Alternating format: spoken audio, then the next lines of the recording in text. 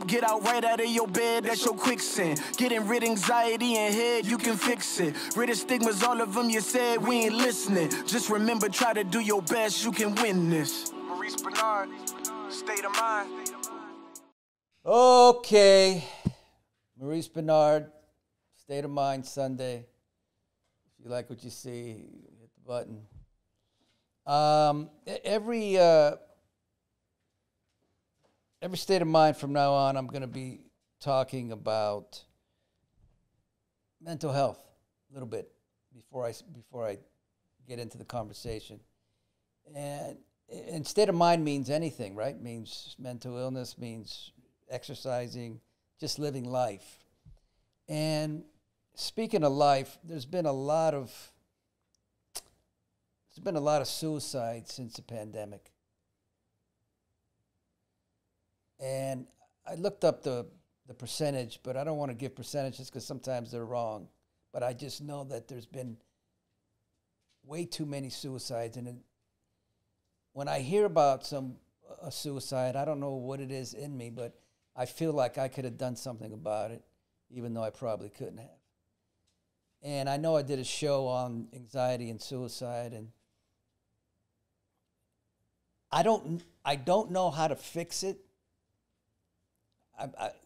We have to figure it out, because look, we only hear about the celebrities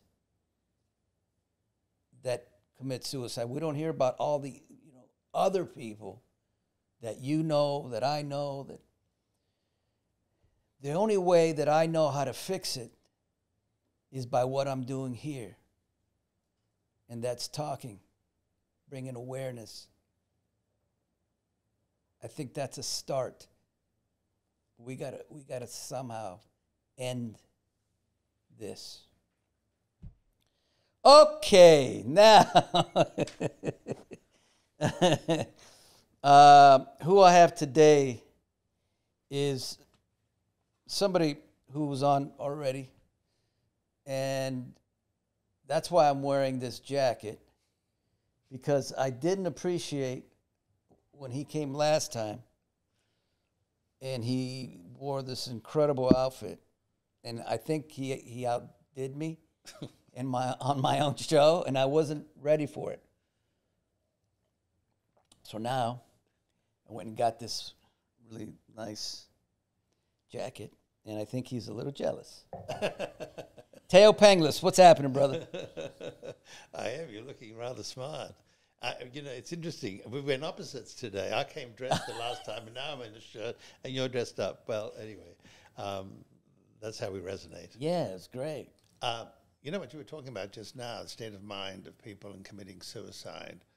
I think what this terrible period that we've gone through in the last 3 years because of COVID, I think people got a sense of they had to look at themselves, because we were all had to go interior with our lives and find out who we are. And a lot of people didn't know who they were, because life has been demonstrating through commercial aspects of how to escape, how to look for things that really are not part of you. But in the end, when people have to sit quietly and think of themselves, they don't like it because it wasn't developed. The spirit wasn't developed. And that's part of the cycle. I mean, that's why we have every decade a change in our life, because of those who have crossed our paths, who have taught us, those who've taught us lessons, good ones, bad ones, whatever. But I think people had to really seriously this time. This is a big change because there's a lot of chaos going on. I mean, leaderships and everything, people are really having to look at themselves and the lies that have permeated our societies, and people are falling for it. And then when it's all over and they realize it was a lie and they've felt that they were taken for granted, and then they start questioning themselves. And then when you go within and you haven't developed that inner self, then what happens with that is you start getting depressed. And that's always about not being in the present, as opposed to either being in the past or the future. If you don't know how to sustain yourself in the present without having to get either the drugs or the liquor or sex or whatever, all those things that really are only temporary. But when you start fixing yourself, when you start really building up your emotional state through experience, which comes with wisdom, well, then when those periods come, you're available. You know how to sustain yourself through it. So, you know, obstacles are there because they're part of why we're here. You know, life is not about having a good time. The good time is the result of having to go through the obstacles. Exactly. And so beautifully said by you, Thaao. Seriously. What you just said is what I say, but you just say it more intelligent. No, it's not more intelligent. It was just more succinctly. You have a chance every week to explain it. I have one chance to talk about this. But it's so true what you said. Look at, I say that during the pandemic, everybody who would say to me at times, like if I'd say I have bad, just you probably sleep it off. You'll be all right. It's not a big. Nobody really understands what the pain that I've felt from a manic episode, anxiety, depression. But during the pandemic, they've had to face it for the first time. And they probably went, oh, now I get it. And it's harder when you haven't been through it. Right. Because you got no skills. Right. So now you're feeling it for the first time going, whoo. Yes, you see the shadows, you see. Yeah. You know, when they come across and there's no light on them, and you're going through a tunnel. I mean, you know, part of the reason I think I have elevated myself through life is because I've studied other cultures. You know, when you see how other people live, how other people can explain the way they do things, it makes you look at whether, you know, how do you benefit out of that experience? You know, I go to Egypt, there's a different culture there. I get to Syria, another culture there. But it's about respect.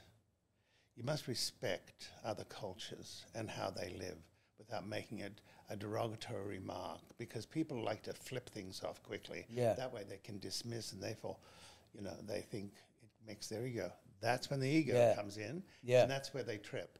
And so I'm always saying to myself, best education I ever had was taking those journeys. I became an actor to take those journeys.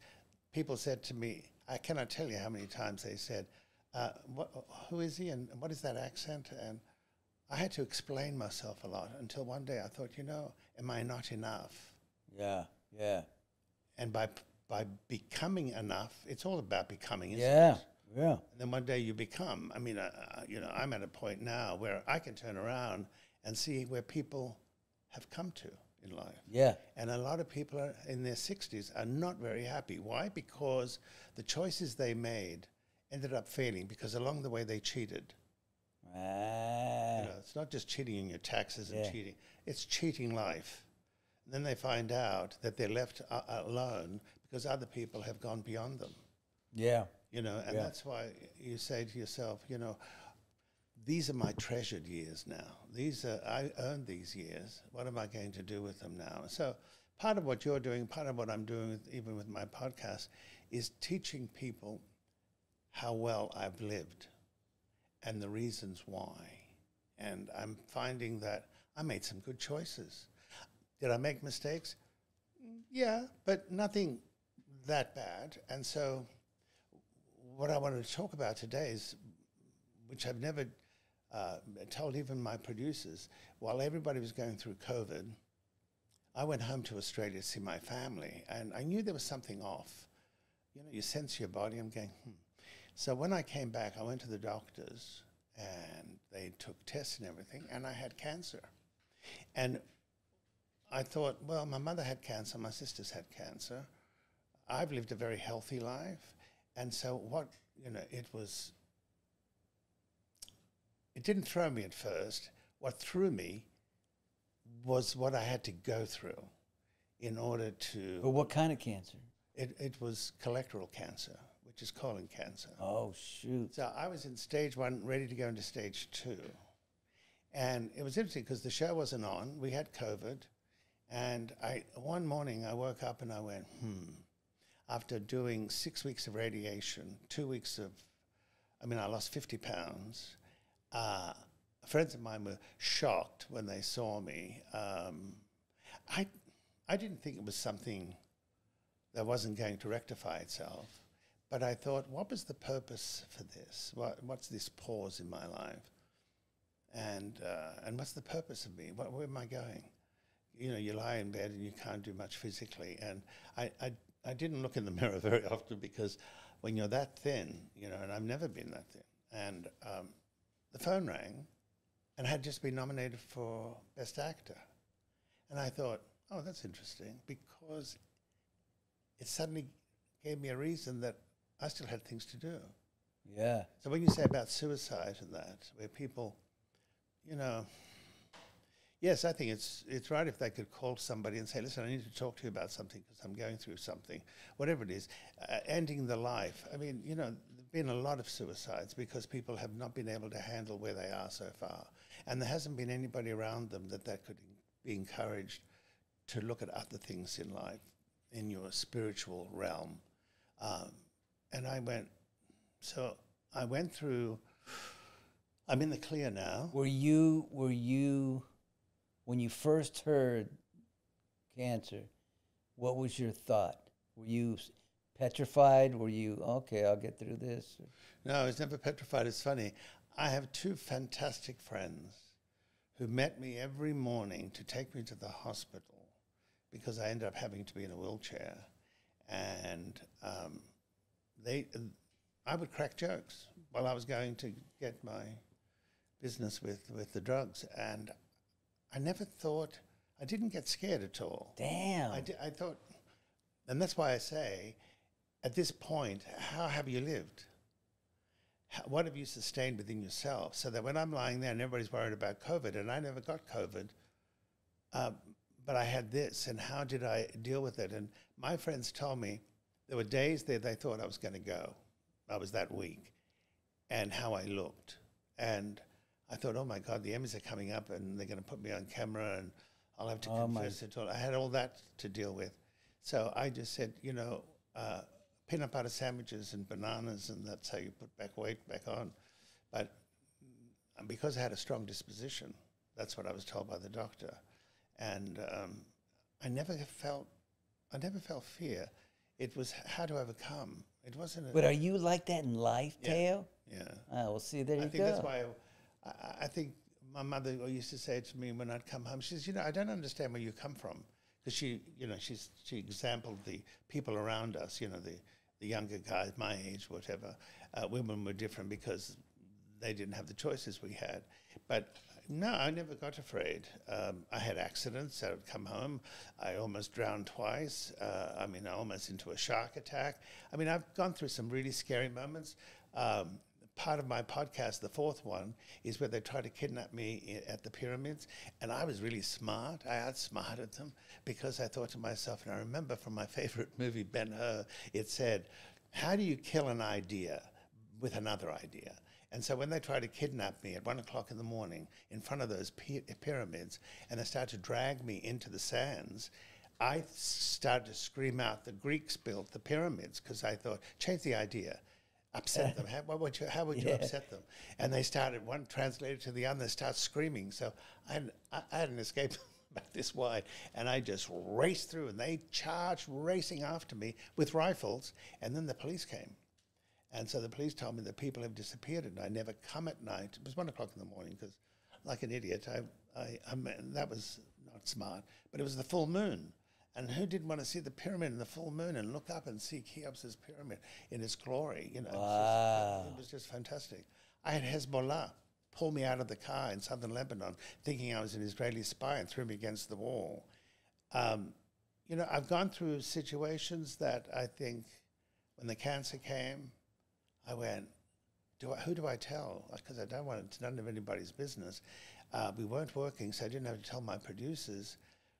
The interesting thing was, when it really came down, I never got a call from any of those producers to say congratulations. Not once. What?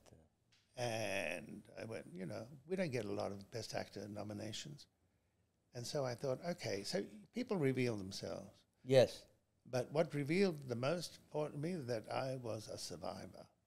And because I'd gone through all those ordeals in my life, I built up within myself a powerful, inner powerful being, spiritually.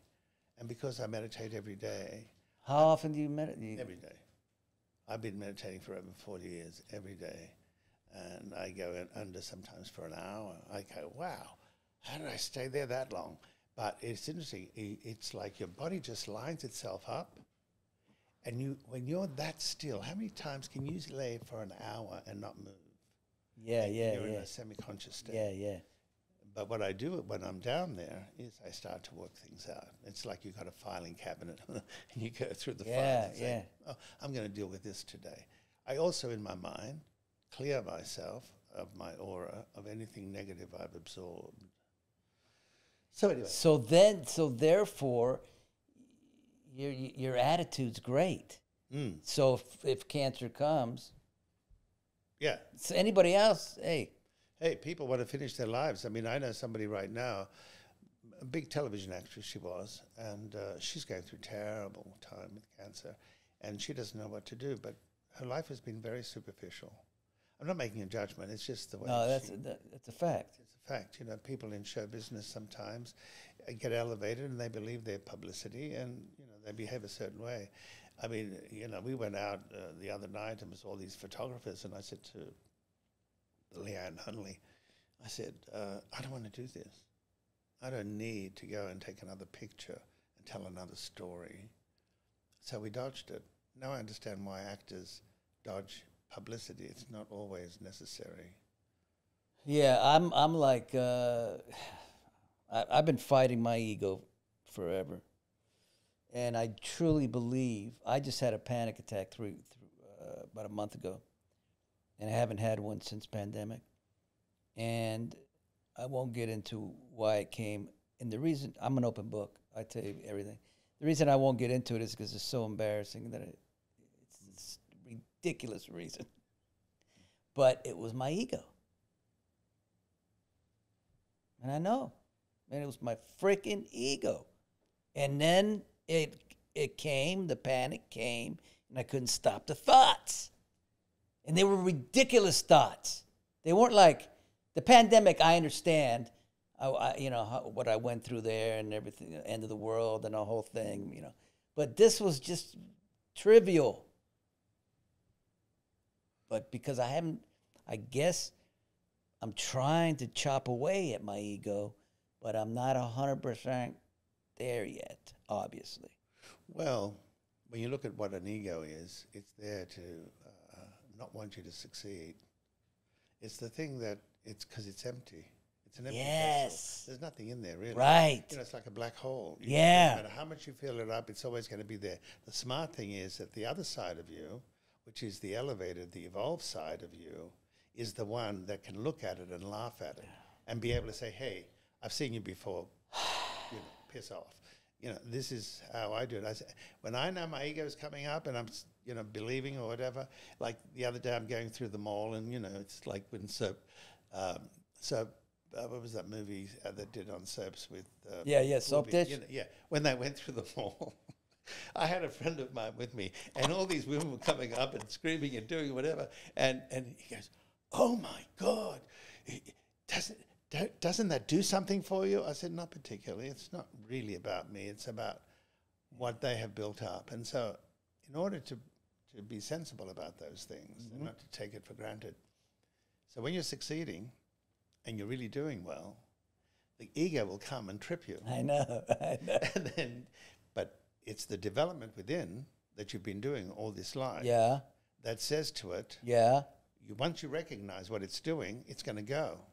It's when you, it's like you're on blindfolders and you're walking through and you trip because you're believing everything in front of you is so important. Yeah. I mean, if you look at what has happened to our politicians, is because they have tripped. Yeah. Their egos have taken over through their lies or their pretensions and all that. When you don't love your society, when you don't love, because see, one of the beautiful reasons we evolve and we develop this wisdom is because we can leave ourselves alone. we can look at other people now and say, I got time for you now. I'm okay. And so when you do that, and that's why people who sacrifice their lives to help others, they're very evolved beings. Yeah. They sacrifice because they're enough. So when you're enough, and you've been heralded in many ways, you know, but they're not the assets you actually have to live with. It's what you have to live with is, what did you bring out? What did you bring in, I should say, to work out, so that through the lifetime you're able to transform into that, and then become something else, and then become something else until you have totally become who you've come into this life to be. And then that's where that to me is where the party begins in life. Exactly. You know, so that's the best way. To me, if you recognize your ego, you're that much more in charge of it.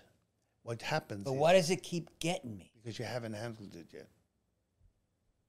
You haven't built the other side yet. That needs to you haven't nurtured yourself. You haven't loved the being that you are enough in life. Even though you've had all these successes and you've got a wonderful family, you're still who you are. When you go, you don't take this with you. What you take is who you've become. Yeah. And that's why all that meditation is, once you go within and you're not going through anxieties, because you have aligned yourself up. And, you know, what's in there is a wonderful spirit. I mean, you're a very wonderful spirit. Yeah. I mean, I can tell from your tone and how much you care, but you still have that inner work that still needs to pay attention. And obviously. Yeah. It's, you know what? It's not so bad, really. Once you put the light on the shadow. Yeah. I want to, Thaao. I don't like fucking going. Sorry. So I hate to swear enough. Fucking. No, you don't. But I don't like this shit, man. No, because it's something that pulls you down, but it's one of the big things that you've brought into this life to overcome. Yes. I mean, you know, yes, you had your family, yes, you've had your success, but what is the spirit about? What do you take with you once you've gone and go on the other side? What's there waiting for you? A lot of people who are not evolved will stay on the ground floor, if I can put it that way. Yeah. Those people who evolve are able to see things clearer. When they say the Christ, the light of the Christ, the reason why we can't see people that evolved is because their light's too bright. So we can't see it. So they have to dim their light in order for us to see them. That's why there's so much doubt in the world, because we need evidence to everything. Yeah. You know, the evidence is here. Yeah. Is knowing. Yeah. And that's what got me through. And I still didn't tell them at work. I go back and they go, that's amazing. Oh, man, you're looking so great. And I'm going, uh-huh. Uh-huh. Uh-huh. Yes. So. You know, there's a, you keep saying this, you're not this thing, and I'm going to tell you a story that I tell young actors that I've worked with. Sharon Stone was doing Speed the Plow in an acting class with Roy London. And she sucked every week. Just not good, not good, not good. Finally, he kept helping her. Finally, she came in and she was brilliant. And he said, you were brilliant. And she said, but why now? He said, because now you know you're enough. And it's a lot of what you're saying. Yeah. And I don't think I have to say this. I don't think I'm quite there yet. But that's okay. No, I know it's okay. There's sure, you come in to do certain things, but there's not a schedule that you have to become at this particular time. I get it. That's putting pressure on their involvement. Yeah. In the end, you know, it's really simple. Things that give you understanding, when they reveal themselves, they're simple. Yeah. Not complicated. We make them complicated because they need to be more important. Otherwise, we're going to get bored. The ego gets bored. Yeah. So let's make it dark as possible and scare you and do all that. Yeah. Simple things. When you see those great people through the centuries who evolved, the reason why we have the saints and everything is because those people evolved in a way that became simple. They, you know, our politicians are not simple because they have to constantly repeat their lies. Yeah. And that's what happens. And that's what happened to some of my friends. I've kind of cleared the decks because I can't rescue anymore. See, I became the rescuer for a lot of people. Yeah. and I try to save the day, taking them overseas, taking them, doing whatever. I couldn't do it anymore. I thought to myself, you know, I'm not responsible for what you brought in. It took me a while to understand that. I said, you know what, you're not doing your homework. And that's why you're suffering now, because you're too scared to do it on your own. So you keep repeating the victimization of your life in order for someone else to do your homework. Yeah. And I said, and this is the time now that you're looking, and you've got to do your own homework. I can't do it anymore. I've got my own. Yeah. You know. Sure. Now, I want to talk about your podcast, The Lost Treasures, because I really into. I mean, listening to you. But before we get into that, we've had such a great talk that I don't feel like asking you stupid questions. What are the stupid questions? Give me a shot. What's the stupid question? Like, have you seen Robert Redford's Love Handles? Oh, you would ask me that question. Where did you get that one? Oh, you heard a story somewhere. Oh, yes, that was well, how I got away with that, I don't understand. Because, you know, at 26 years of age, I had a mouth. Yeah. I mean, if anybody said anything to me, I could tell them, you know, right on. And when I was doing his clothes at Melodundra in New York, and I had this fabulous suit that I said, you should wear this suit. It's great. It was chocolate brown. It was a very fine cotton velvet with beige buttons. But how old was he? I think he was in his late 30s. Damn. And so, just to simplify it, all I did was, when you put the arms up like this and you're standing in front of the mirror and it's got a high armpit and you come down, to give the feeling of this fabric and how it looks on you, and then you come to a couple of bumps and you're going, oh, you got to get rid of this. So that's amazing, though. It was, because his mouth dropped over and so did mine. So, when you think about, you had such a mouth. Wow. Myself, but the other one is you worked with Jane Seymour, because I love Jane Seymour. Yeah. She was cool. She was okay. Omar Sharif was great. I know you had a thing with Omar Sharif where he forgot his lines. Yes. He didn't like her. Oh. So I was at a dining table. We were sitting all around, and he threw an insult at her. She stormed out. And I thought, wow, that was quite a shot and unexpected. But he was that kind of a man, He just said whatever. He just said whatever he wanted to say. But you were that way. I was. Yeah, wow. But if I'm working with someone, I don't say that. No, because you know how it can affect their performance. Yeah, that's true. Because if the other actor's not doing their work, then you don't. Then you don't look. Yeah, I get it.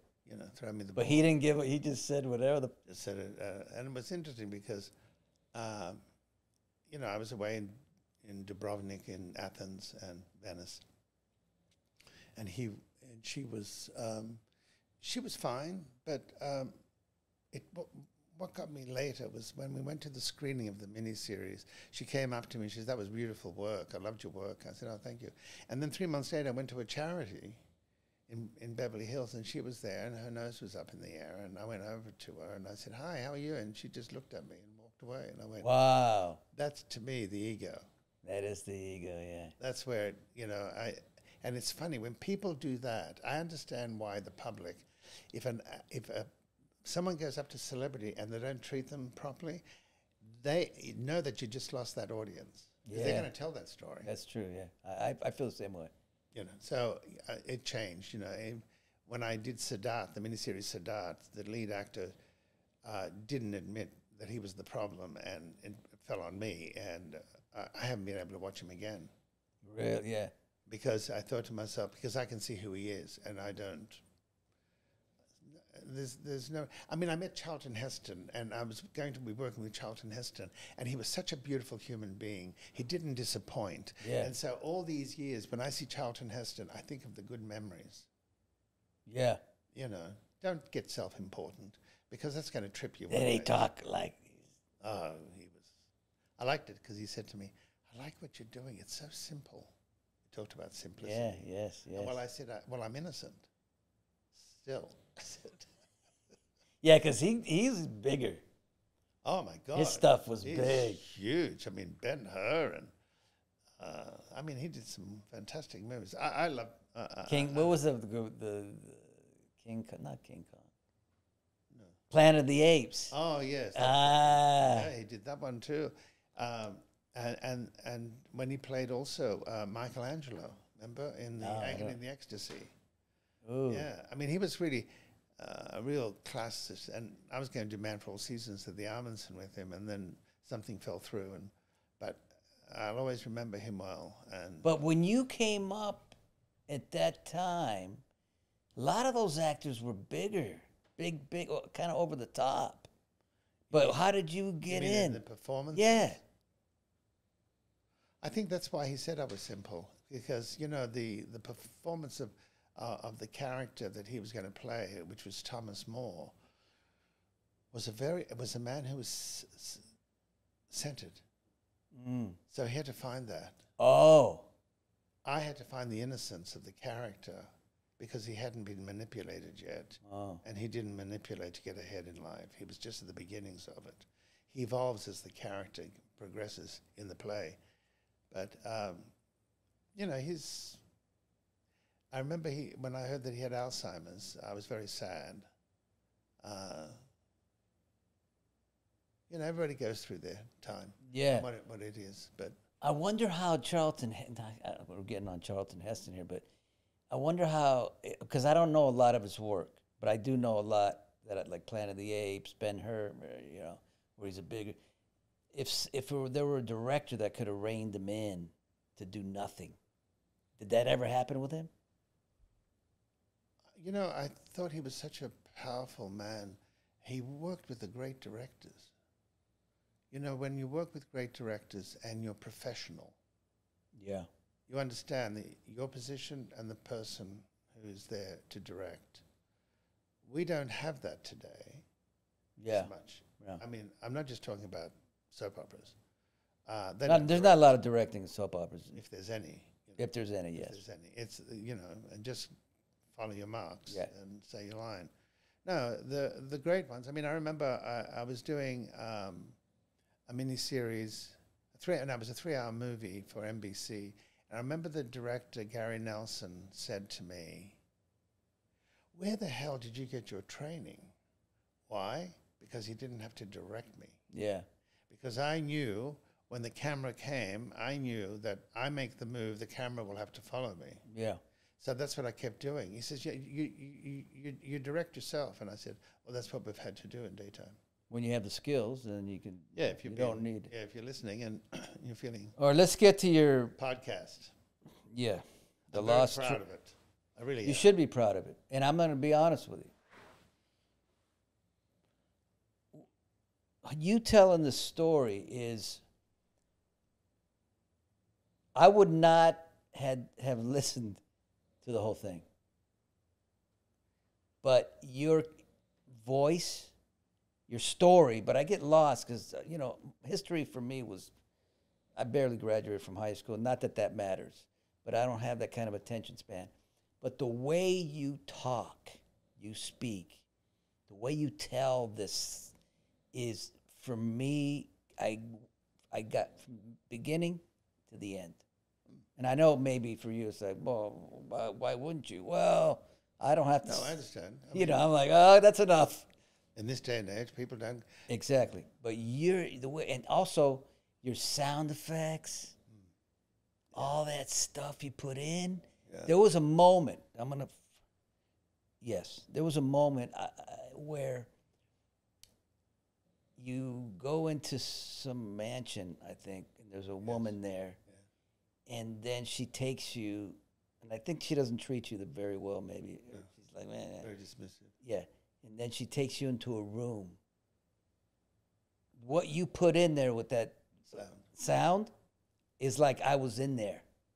Yeah, that I contribute because my agent, Jordan Measures, and his company, 5200, I said to him,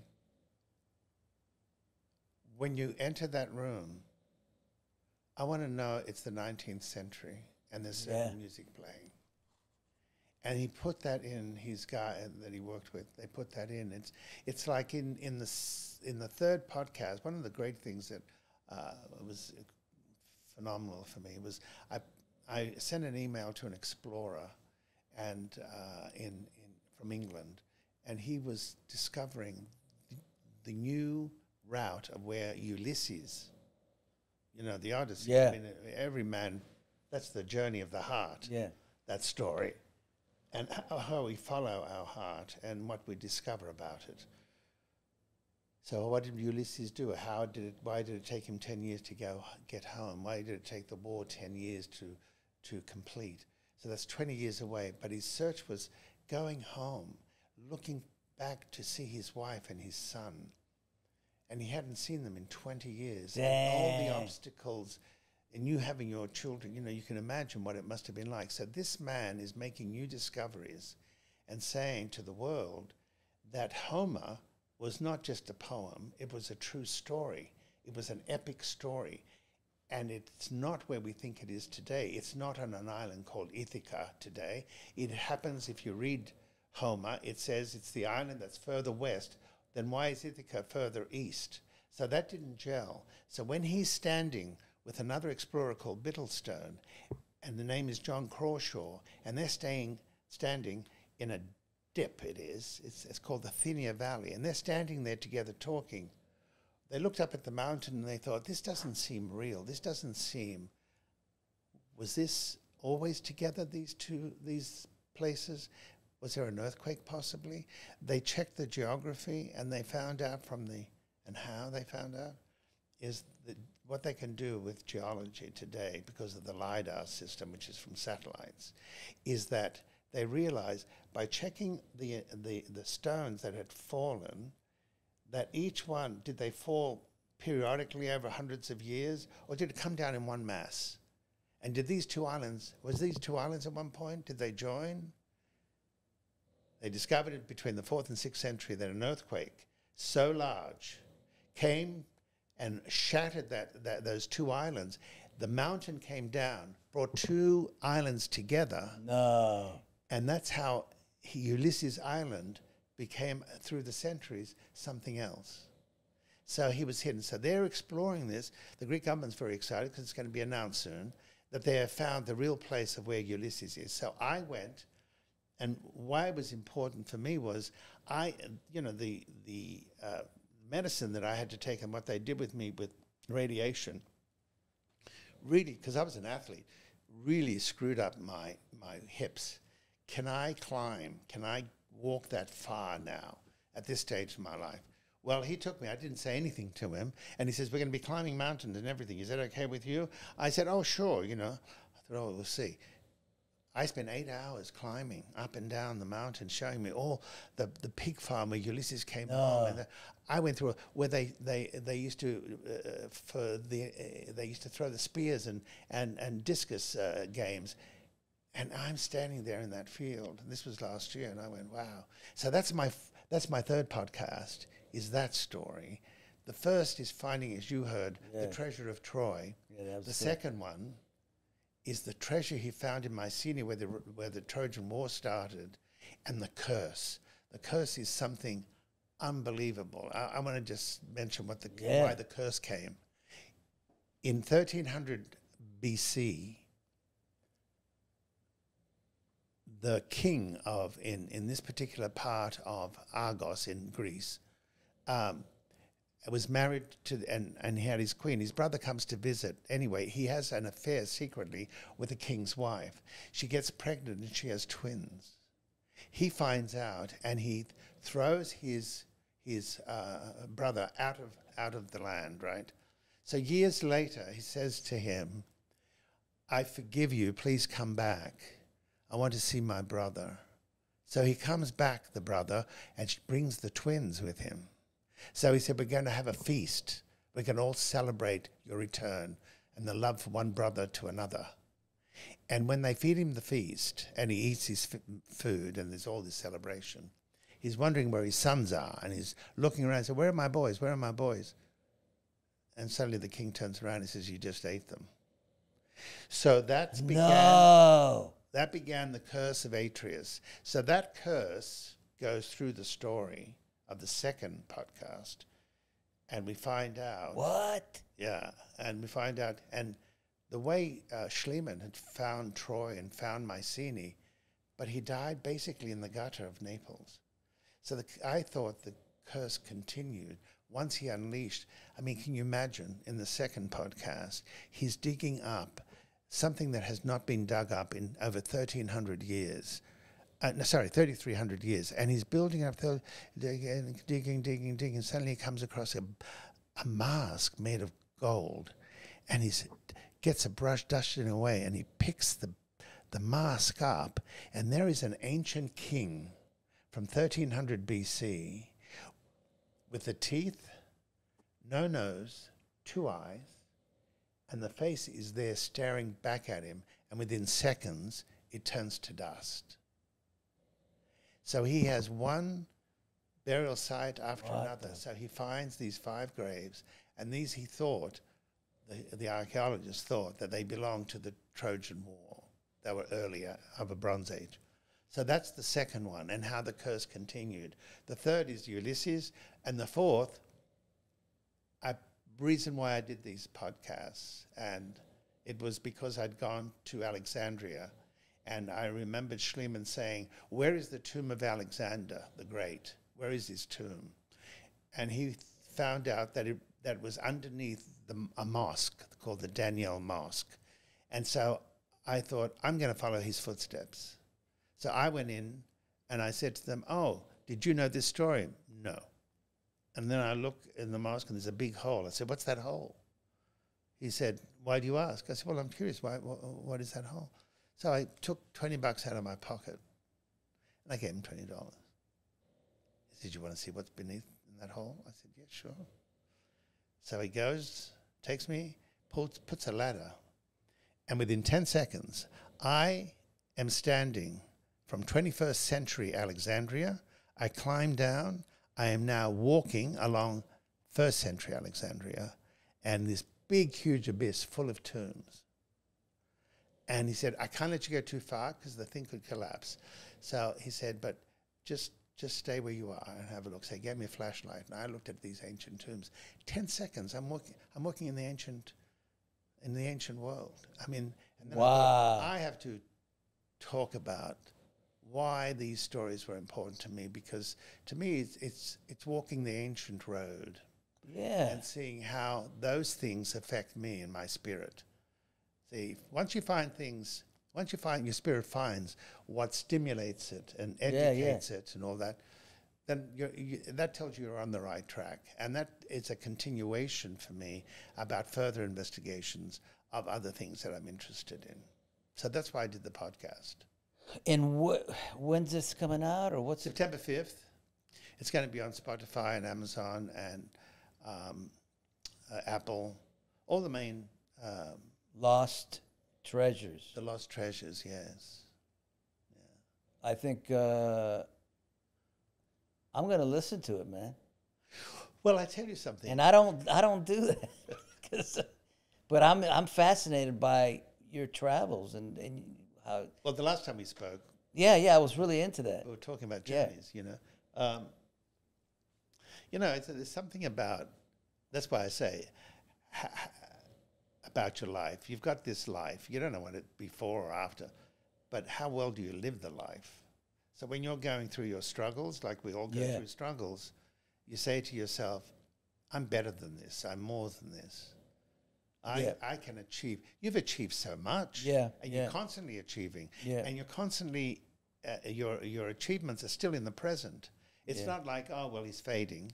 You're still constantly recharging yourself. So in the same application that you've put in the success of your career is the same thing you should apply to the success of your spirit.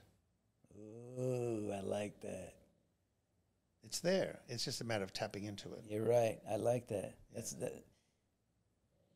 I'll figure it out, Thaao. I'm gonna figure it out. All right, listen. We have this was better than the last time. Yes. But the last time was really Different. good.